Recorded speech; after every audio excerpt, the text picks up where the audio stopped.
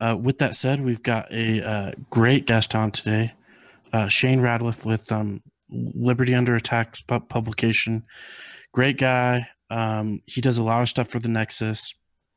He's got the Vonu podcast, and I'm probably gonna butcher this like I butcher everything, but he he's got P.A.Z.NIA. And we'll go into details on that for sure. But how you doing, Shane?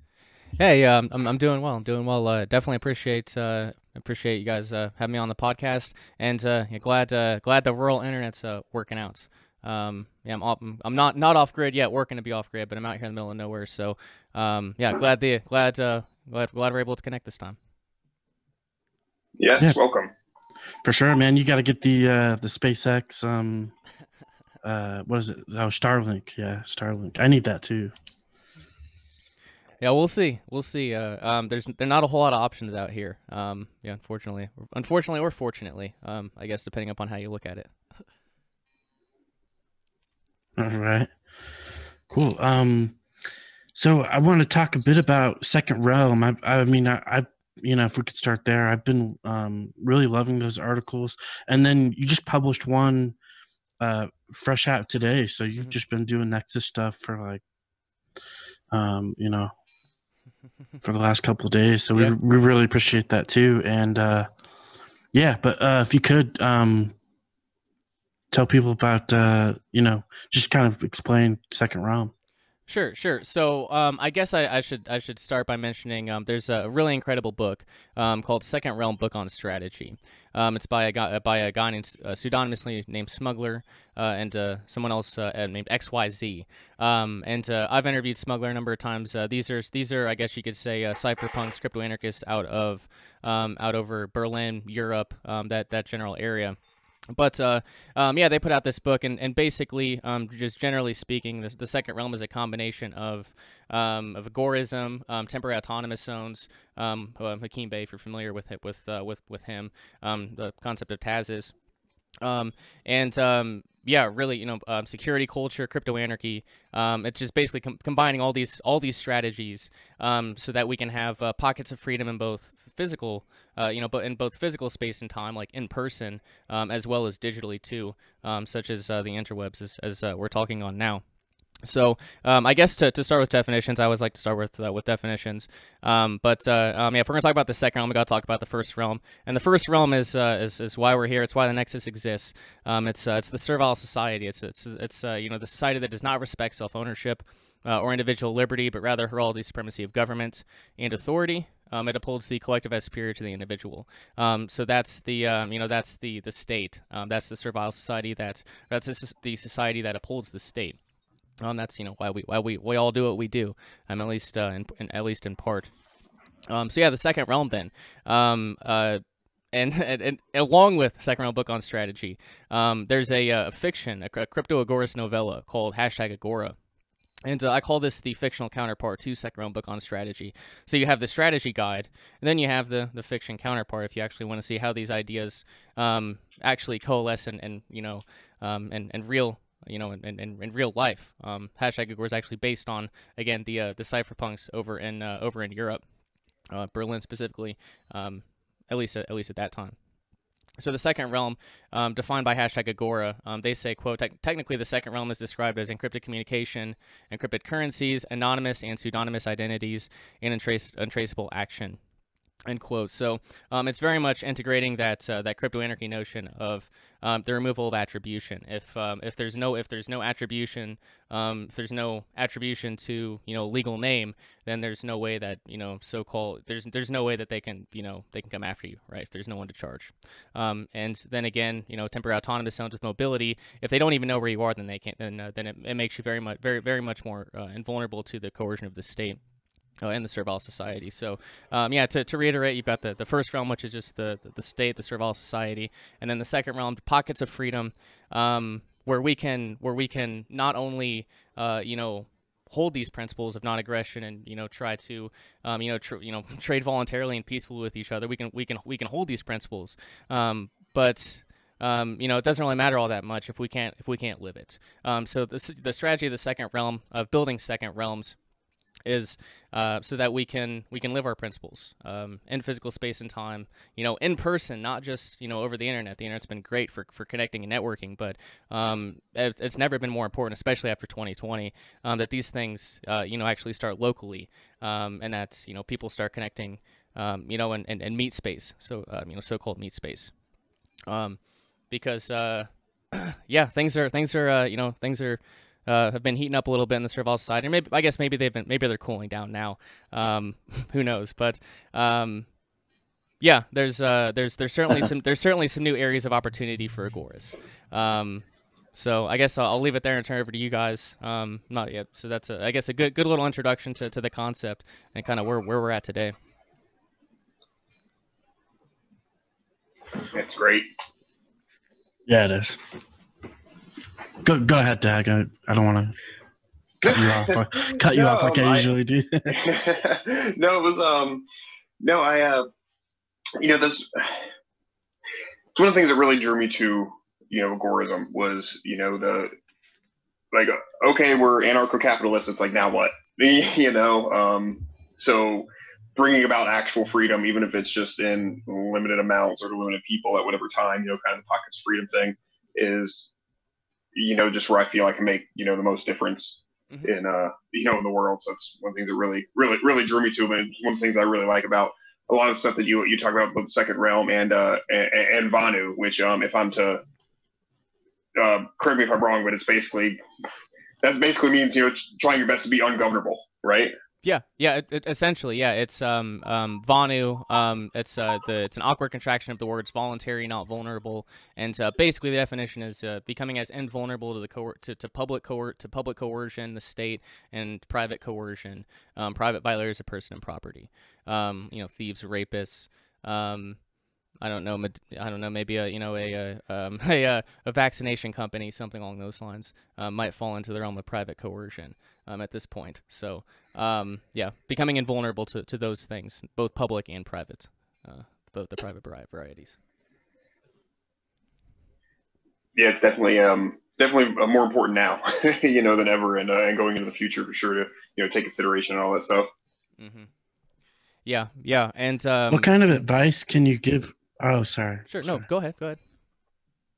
Well, I was just gonna say, what kind of advice can you give somebody to, to live this lifestyle, or to even just make a transformation to be, ungovernable? Mm-hmm. Yeah, it's not easy, but then again, being a slave isn't easy if you have a freedom mindset either. So, yeah, as far as solutions, it's very much, whether we're talking second realm or Vonu, basically cut the goal is to cut as many ties to the state and the servile society as possible.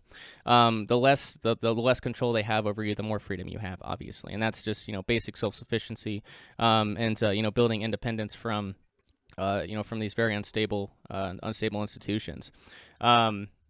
But yeah, it's certainly easier said than done. I guess I can speak to kind of my experience, and and I'll say a lot of it wasn't planned at all. I mean, I didn't plan this. It just kind of happened the way that it did. The past couple of years has transpired into what it has. But yeah, right now I call it a not real day job. I make liquor at the family distillery. Make liquor. That's my job is making liquor. And then and that's very, very flexible hours, all that stuff. So I have a 22-acre homestead here, and there's as we were kind of talking about before the show, just a little bit, there's lots to do on a homestead. There's lots of ways to make money, and with the way things are going now, that's where a lot of that's the direction a lot of people are going. So if that's kind of where you're headed, is kind of more towards an off-grid sort of off-grid self-sufficient lifestyle, then yeah, that's a terrific route to go.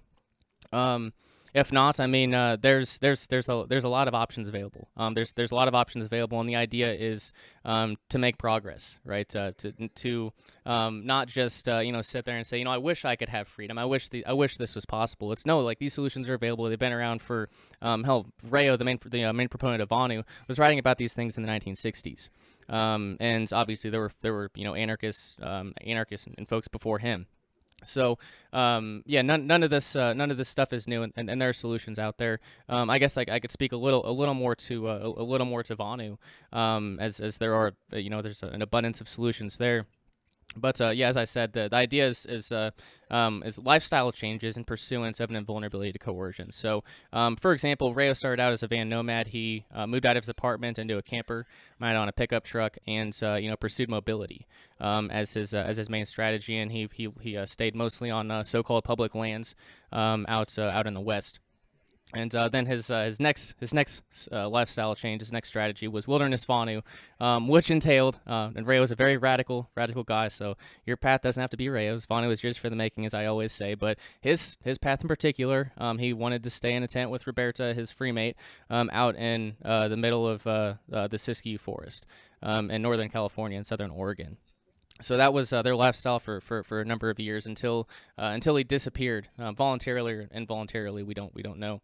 But those are a couple possibilities for I guess the wilderness Vonu for more radical folks. Van nomadism is a terrific first step lifestyle. It's you know how to drive a car. Most people know how to drive a car, especially if you live in the USSA. It's pretty common. If you're in Europe and other places, maybe you don't. Maybe you haven't driven a car. I guess I do know some folks that haven't, but I'm at least in the States. It's not that's not a barrier to entry.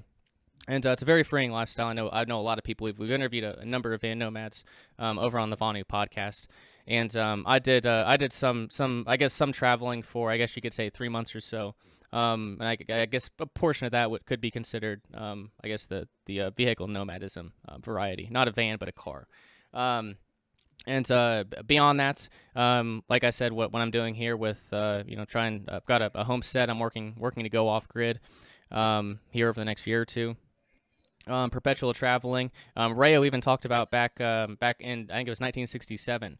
He talked about something he called ethical enclave trading as a potential solution, which ethical enclave trading is what I call the precursor to agorism. Some very, very, very interesting parallels. Definitely predated it. And Konkin did talk about Rayo and Vonu in a number of publications, and at least a handful of times. So, interesting stuff there. But regardless, agorism is a strategy.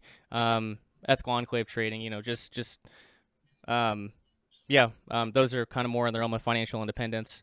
I guess those are just some various lifestyle changes in terms of Vonu. Beyond that, beyond that, I mean, just cut ties to the state. Cut ties to the state. Cut ties to the servile society. If you've got 3 bank accounts and you only need 2, close the bank accounts. If you have 2 cars that have registration or something on it, you only need 1. Maybe only renew 1 next time. Like those are kind of silly examples, but you get the idea. Like the idea is to cut as many ties to the first realm as possible, and then build up unless they're foreign bank. Go ahead. Go on, sorry. Unless they're foreign bank accounts, you want as many avenues foreignly as possible, and in my opinion, just so that you can you've got different avenues you can take if need be. Just foreign bank accounts, that is, though. Sure. Yeah, and that's fair. That's definitely fair. That's definitely fair. And a lot with a lot of, especially with whether it's the agorism or just financial independent route nowadays. It's pretty impossible to do. Not impossible, but if you're going to reach I guess a larger more normie audience, you're probably going to need a bank account, unfortunately. As we all know, there's crypto and there's crypto and building up the Agora, building up the second realm. You're right. You're certainly right. Rayo talked about this. I guess that's another strategy too, is legal interstices. But I'm not a huge fan of that. They're basically legal loopholes Yeah, I'm not a huge fan of. Yeah, I'm not a huge fan. I'm not a huge fan of that either. But it is useful to have many, foreign bank accounts for sure. It's what's really funny is the van life used to be like, ridiculed and in a van down by the river, and now I just see so many people trying to live that van life now. But but I really want to touch on what's up. I was just saying, yeah, it's definitely popular. Yeah, definitely. Now it's like I almost want to do it. But another thing too is that Rayo, I'm really like his work was pretty much, I'd say, very like unknown, and and it's cool that he lived that lifestyle, and it's great that you pretty much revived his whole entire philosophical outlook and his writings and everything. So really appreciate that too. Sure. Thanks. Yeah, I mean, it was certainly not planned. It wasn't planned. It was actually Kyle Reardon, my old co-host of the Vonu podcast. Hopefully a returning co-host too. But yeah, it was just a random. He's like, I saw a book review about this book on someone's website. You might want to get it for we were doing something at the time called the Direct Action series. Like, it might be worth an episode. I don't know. So it was a completely random toss in the dark. It wasn't planned at all. I definitely didn't plan on spending so many hours digitizing all of these publications, but. Yeah, it's been fantastic. It's been a great, I guess, historical kind of libertarian history kind of adventure. But also too, there's so much value. There's so much value in terms of solutions, and there's so much value in just the way Rayo thought about a lot of things, and the way that he saw the world back in the 60s is just crazy. I mean, there's and I put it in. I think I put it in the article that we published at Agorist Nexus today. But this was like, I think it was 1970, but he said, quote, "I want a lifestyle which can easily withstand the worst technocratic super totalitarianism that is within the realm of reasonable possibility. We may still have some contact with that society, but we won't have to worry appreciably over what idiotic thing the people molesters do next, any more than somebody who takes a vacation at the Riviera now and then needs to be much concerned about the politics of France. Our change in lifestyle will, in a sense, be an answer to, our change in lifestyle will be, in a sense, an answer to the omnipotent estate line of Rothbard and Hess. We'll answer not only in words, but by doing the only real way." So, like, you look at this quote. He's talking about the technocracy back in like 1970. So he's certainly a little ahead of the game on that one, because a lot of people just found out about that technocracy and this year, maybe even some folks. But he talked about that. He talked about secure communicators, which would facilitate, they're basically secure encrypted radio devices that would facilitate agorist trade in the underground, using underground payments, an underground bank over the net, like just crazy foresight, crazy foresight, and like I said, there's so much wealth. There's so much wealth of solutions in the realm of Vonu, and as I've said so many times on the podcast and in articles, Vonu is yours for the making too.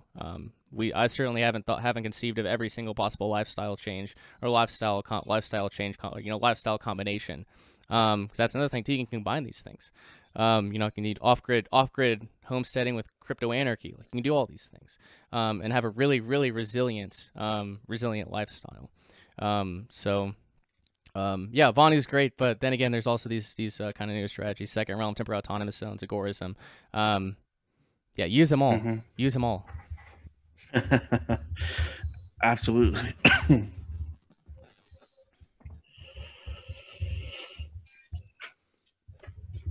I like what you were saying about like a homestead, and it gives you like so many different opportunities and everything for making money or contributing or trading or whatever. It's really nice. It's kind of like the possibilities are endless.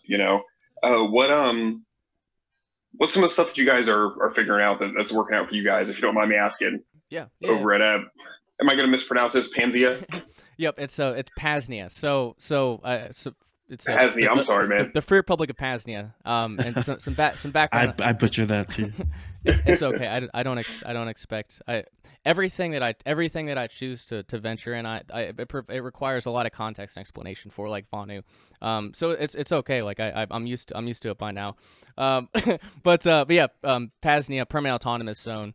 As well as Paz is peace in Spanish. So basically, what the idea is that I've got a 22-acre homestead here, and it's basically just a cool way to do. I call them stakeholder memberships. You can become a P.A.Z.NIAN, and we'll make you a handmade passport. It looks pretty legit, actually.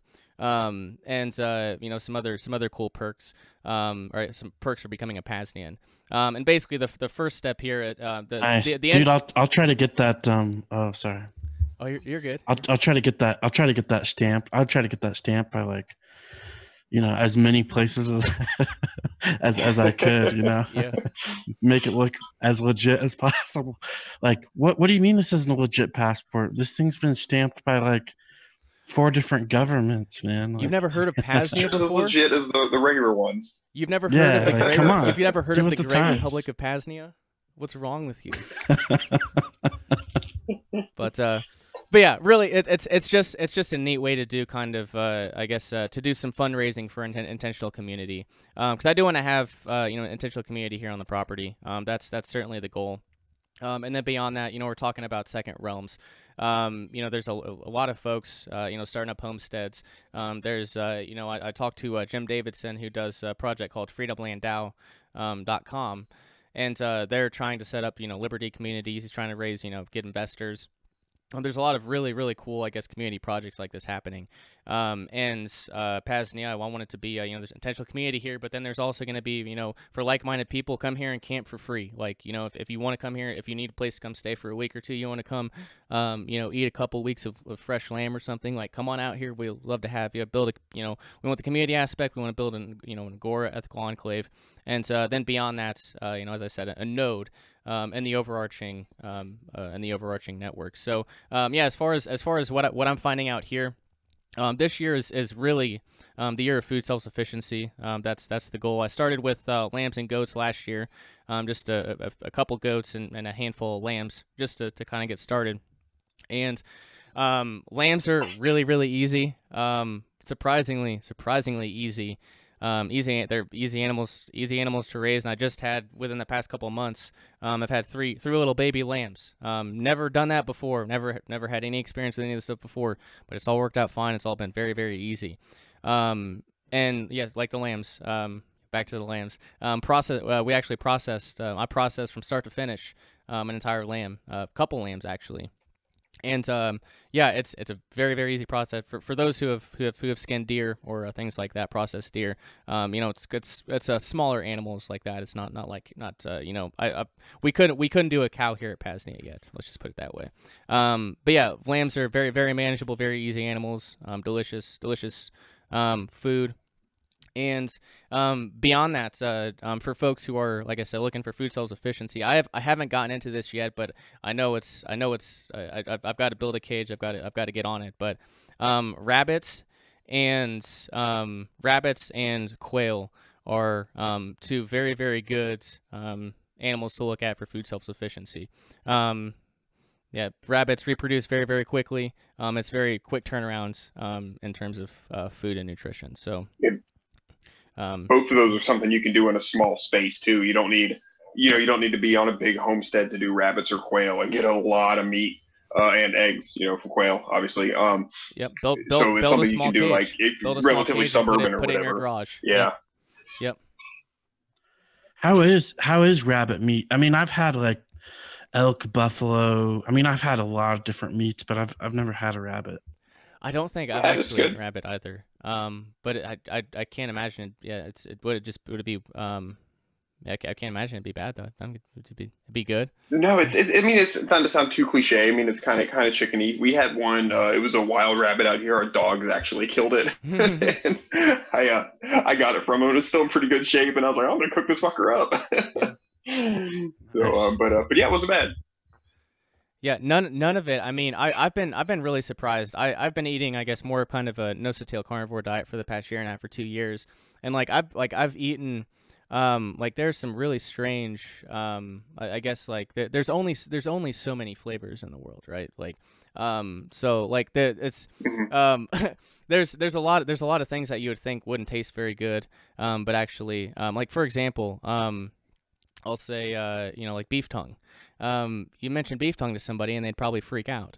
But when you actually, put the beef tongue in the crock pot and you cut the skin off, you basically got a really, really delicious, more nutrient-rich chuck roast. Like that's what you have, and it's delicious. But people would just get, freaked out about a beef tongue, which I would understand before. I would certainly understand before a couple years ago. But yeah, a lot of this stuff, got to get over those. I guess I maybe call them first realm fears, possibly. Possibly. Yeah, like especially with what I've got right now. I've got two milk producing lambs on the property, and I've got a goat that'll be producing at some point here soon.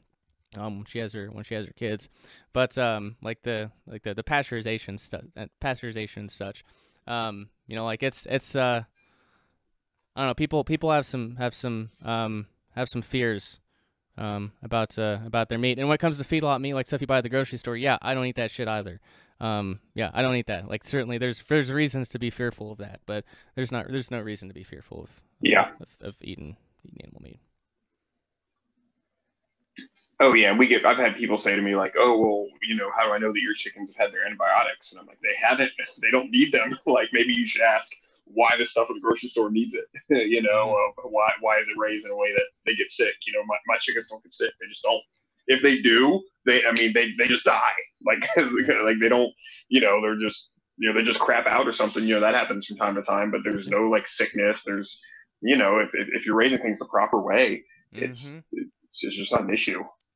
Yeah, exactly right. If the animals are raised well on a species specific diet, like what they're supposed to eat, then yeah, they generally speaking, yeah, they'll live good healthy lives. Yeah, for sure. Yep. And I kind of turnaround time on like lamb. Oh, sorry. Yeah. So turnaround time on lamb, but the turnaround time on lamb. I got I guess it was I got a 4-month-old lamb from my neighbor here. My neighbor delivers lambs to my homestead. It's nice. Yeah, okay. 4-month-old lamb. And I processed it. I probably got that in April, and processed it Thanksgiving weekend. So 7 months. Okay. 7 months, fattened it up. Probably could have fattened it up more, but I wanted some meat. So yeah, 7 months turnaround. Not too bad. I've got another one out there. Freddy 2 is out there. Or actually, no, this is Freddy 1. Freddy 1's out there now. And I guess it'll be about a year for him. Well, yeah, you're right. Yeah, I accidentally named a couple of them, but no, you're right. It happens. It happens. We've got a pig with a name that needs to go, and it's heartbreaking. Yeah. Yep. Definitely know what you mean. But so I guess I don't remember if there's anything else I wanted to add on that. No, but lambs are super easy. I was going to. I wanted to have a couple of like each animal. I want to have like a couple, a handful of lambs, a couple of pastured pigs, a couple of bison, a couple of yaks, like just a couple of everything. But lambs have been so easy that I'm thinking about just having 2 big fields. I've got 2 massive fields out here. Just got to throw electric fence around it too. Not like bison or pigs where you got to really get some real substantial fencing. To keep those in. So I don't know. I'm really into lamb. I'm really into lamb right now. Which again, never didn't think I would be homesteading, and definitely didn't think I'd be eating this much lamb. That's for sure. But I'm enjoying it. Well, there's nothing wrong with specializing. If you find something that works for you, especially because once you have the infrastructure for that particular animal, it's just. Just when you scale up, things can get more efficient. So it's, it can, a lot of times if you find something that works for you, man, take it. Like we sort of fell into heritage breed turkeys. Like we never expected it, but it started working, and we sell out of them every year. So we're like, well, I guess we're doing this. Nice. Nice. Yeah, we just started. Yeah. I ordered a couple dozen fertilized duck eggs off eBay, and just this weekend, they've been hatching. Got probably getting close to a 50% hatch rate. Got a couple, I guess maybe one for sure. I guess finishing up hatching today. Hopefully 2 more. But yeah, I'm thinking about it, whether it's quail or duck. In terms of like the the entrepreneurship agorist type angle. I mean, I haven't seen anyone around here selling duck. So like duck eggs or like ducklings. Food that produces food. Like, I haven't seen that. So like, I could set the market on that. So like, this is kind of just all this stuff. Like basically, all this stuff is just brand new to me. And I want to make that just very, very clear. Like I didn't know how to do any of this shit. Definitely didn't know how to do any of it. So I really want to emphasize that. Like there's certainly reasons to fear, like, I guess getting into new things, but I don't know. I think we've been a little misled. I know my entire life growing up, I was told about back when your great grandparents grew up on there, they raised all their animals. It was hard work. It was super hard work. It's like, well, I don't know. What's more difficult for me, what I couldn't do for from age 18 to age 25 was I could not do a Survival Society job. Like that was miserable. That was hard work. That was hard, miserable work. Like I call, whether it's off-grid homesteading or van nomadism or whatever, I call them liberated lifestyles. And the idea is, 2020 did this involuntarily for a lot of people, but really the idea is to get out of that, to get out of the Survival Society in the first realm, so that you can actually own your thoughts again for like the first time, right?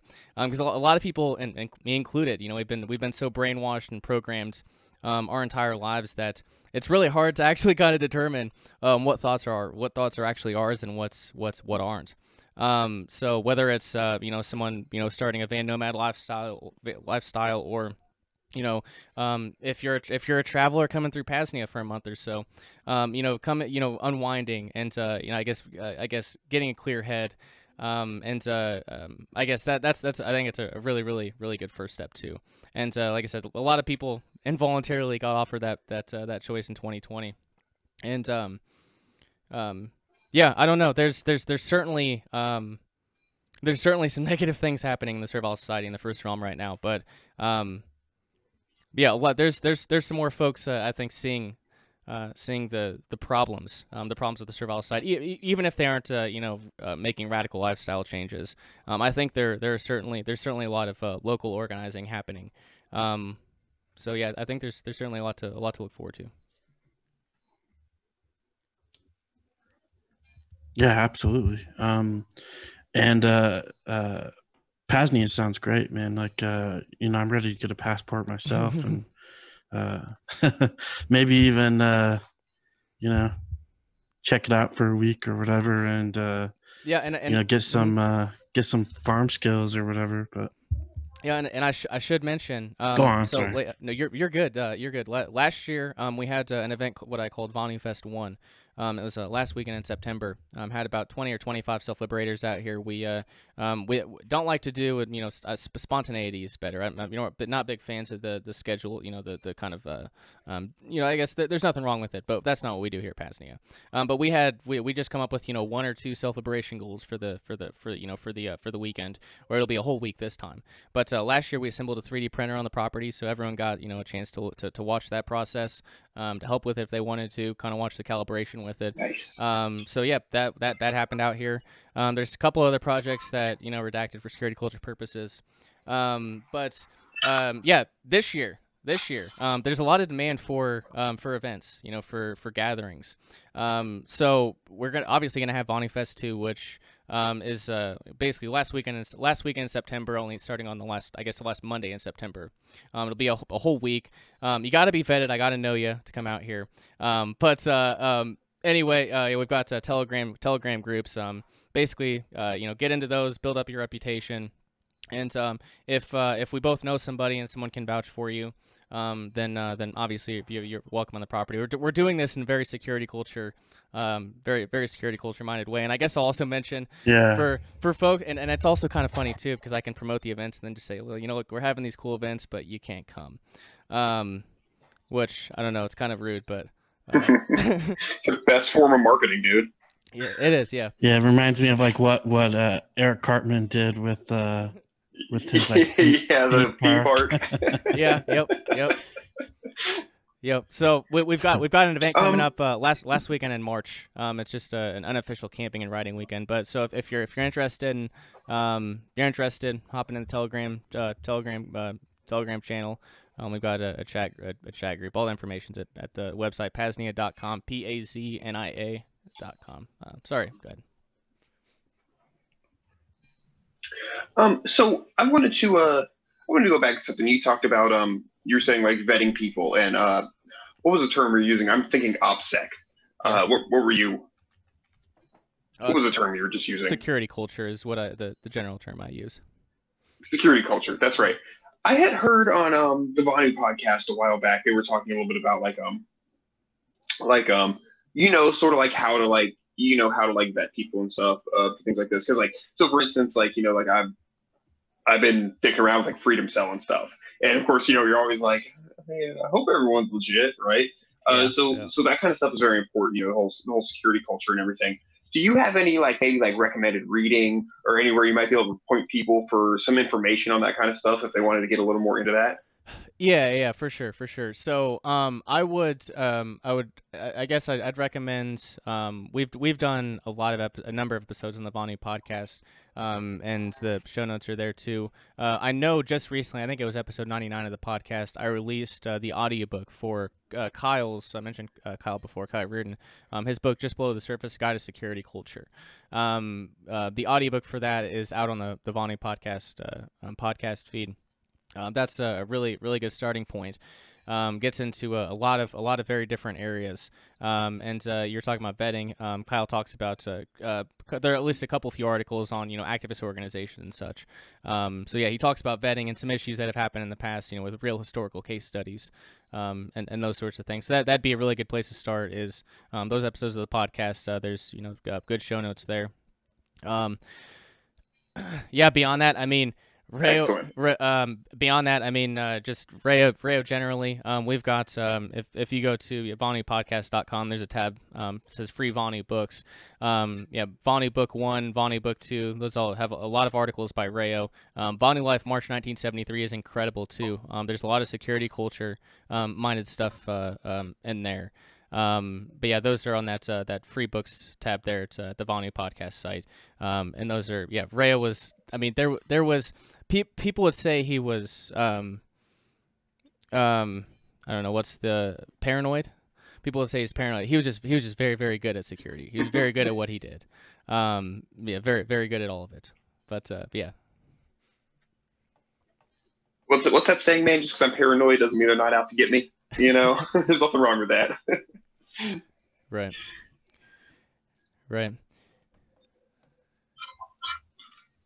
Yeah, I'll definitely hop on Telegram and try to be a good P.A.Z.NIA and for sure, man. So yeah, and obviously, like we've I guess coordinated enough. We've worked with each other enough. You guys are obviously welcome out here for the events. Invited Jim. Invited. Yeah, there's gonna be some good, and I guess I'll mention this too in terms of Vonu Fest. I try not to promote, like I haven't officially announced anything yet, but I guess I'll go ahead and mention this. Since there's not gonna be a lot of like I guess cultural stuff like musical events and things happening this year, or there weren't going to be. There's a lot of demand for events. We're hoping to have some musical performances, at some liberty-minded performances at Vonu Fest this year. So. Yeah, we're hoping to do that.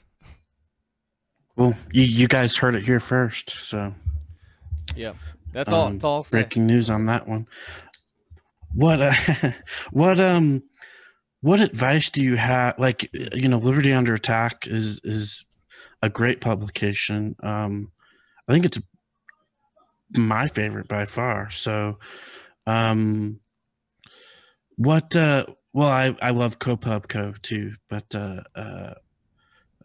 definitely those two are, amazing publications for sure. But what advice do you have for publishers? Because Agorist Nexus is getting into publishing, and we've already got already have it planned out for a couple big names to drop books with us. So what kind of advice would you have for somebody like me? Sure. So I guess yeah. Oh gosh, that's a tough question. Yeah. I suppose. Sorry, man. Oh, you're all right. You're all right. Yeah, that's a good question. That's a good question. What advice would I have for for publishers? I guess the unfortunate one the unfortunate one I was talking to, there's another author, and I guess another author, bookseller, who I was talking to, and unfortunately one of our publishing avenues is Kindle Direct Publishing, which is evil Amazon, but we get a lot of organic traffic with books on Amazon. Don't like them being listed there, but these are books that I don't think would have ever sold if they weren't listed there. Like for example, Citizens Aversion Sabotage is our bestseller, and it's just from Amazon. I don't know where it comes from, but it's just there. So like at least I can have some solace in the fact that it's Amazon that's selling it, but at the same they're like I don't know how it's happening. I know it's got like 50 reviews and I don't know where they're coming from. So I guess that's something. It's not. It is kind of funny that it sucks. It sucks, but like that's where like that's at least for that book. At least for that book. So I don't know. Well, why not? I mean, it's like, yeah, on the one hand, it's like, yeah, it sucks. Like, but it's like, shit, they're selling it for you. So like. Yeah. Like it's almost like you're winning. Like it's not like, oh, we're settling and selling it there. It's like they're doing your work for you, man. I don't know. And it's also I get not wanting to deal with them if you can avoid it, but and it's also too that so we have Ben Stone's anarchist abolitionist Bad Quaker's Journey, his I guess more I guess autobiographical book, but yeah, that one we've got basically 3D printed gun schematics on the cover of that, which yeah is on Amazon. So like we're trying to, like, if we're going to be in this position where we have, like, it's kind of the same thing we were talking about some of the legal interstices earlier, about maybe having a bank account, like they're not good, they're not good middle grounds, and I guess that does they're not good solutions, and I guess I should mention, because there's we were talking about solutions, so in terms of second realm strategy, for things like these, there are rules for people called proxy merchants. And so the idea is basically a intermediary to facilitate interaction between the realms, between the first realm and the second realm, and in Vonu terms, between the servile society and a secure Vonu home base. So I guess to toss out another idea here, possibly. I don't know, maybe there's some proxy merchant rules for publisher, like maybe there's some I don't know, maybe if you were to, like, if you're getting into publishing, maybe you get a printing press and you're the underground press. Like, I would certainly go to you over Amazon, right? Like like that, I don't know, that's what comes to mind. Like that's literally like the hardest part right now is kind of that bottleneck. Either you use Kindle Direct Publishing or Lulu, or you're basically just gonna it's gonna be hard to make money on books, I guess, to make money. So I guess that's off the top of my head. Hopefully that helps. I mean, hopefully that helps.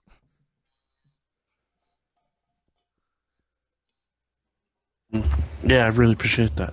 So yeah, and if anyone wants to check out please check out Liberty Under Attack publications. Oh, yeah, I guess I could talk a little bit. They're amazing. I guess I could please do. mention second round book on strategy and #Agora. We offer those are both available for free online. All these books are available for free. Like the free Vonu books tab, a lot of the books on the LA Publications catalog are just from there that we just put in paperback format. So all the stuff's available for free. But if you do want to support my effort, support LBRY Publications, you can go pick up paperback books there. We've got bundles. For example, Self Liberation Bundle. We publish like 19 or 20 books. The Self Liberation Bundle is all of those. We've got the Crypto Anarchist Bundle, the Anarchist Fiction Bundle, or I think it's the Anarchist Fiction Bundle.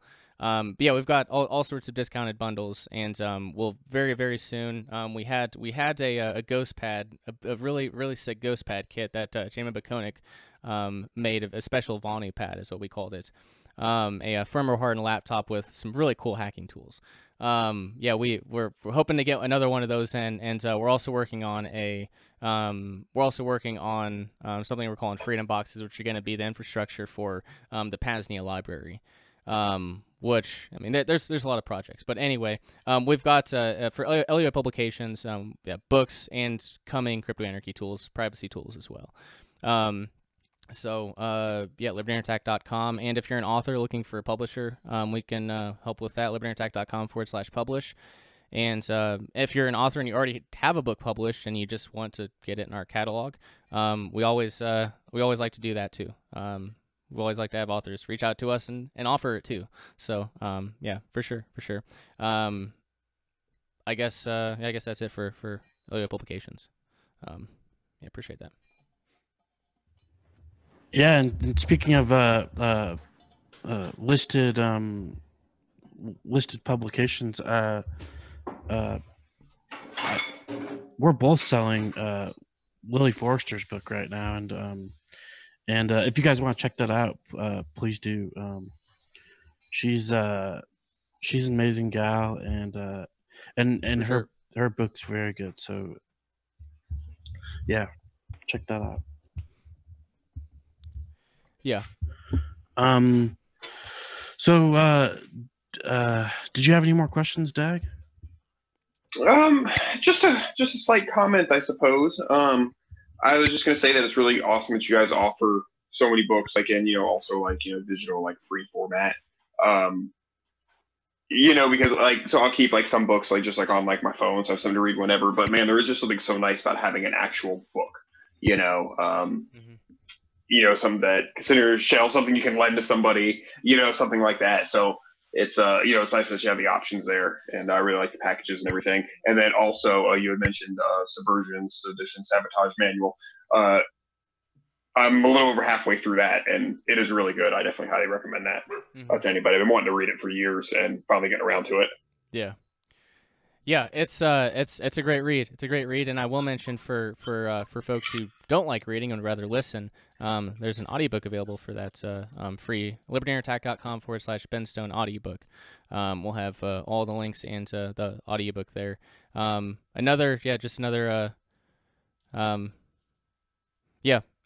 Anyway, I don't know what I was going.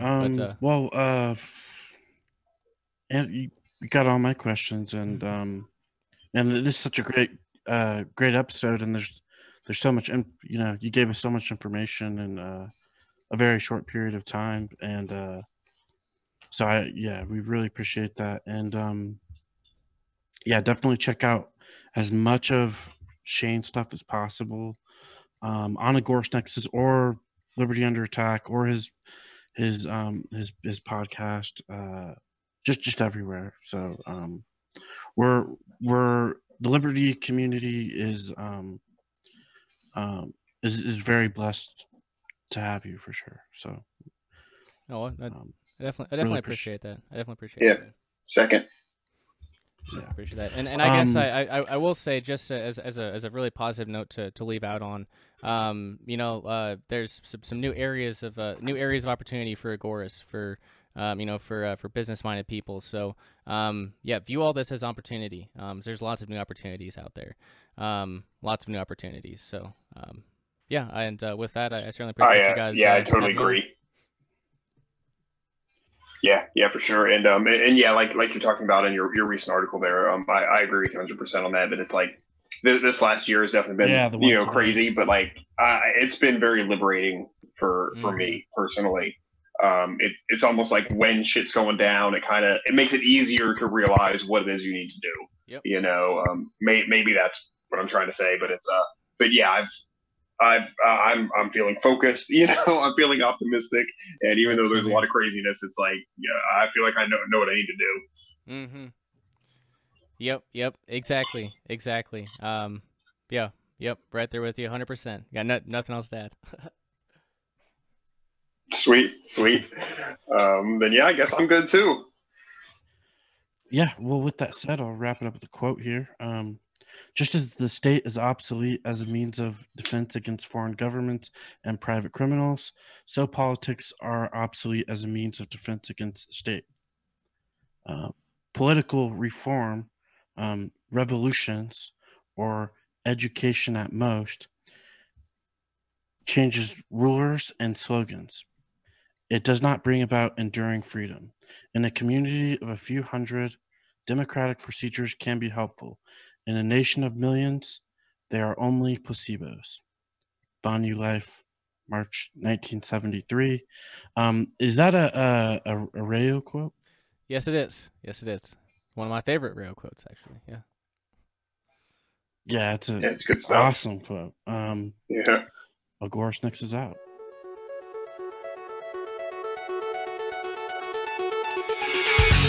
Our strategy for liberty is the creation of a culture of liberty, a society that occupies its own protected space and implements independent systems of cooperation. We need to create a second realm. Device connection terminated.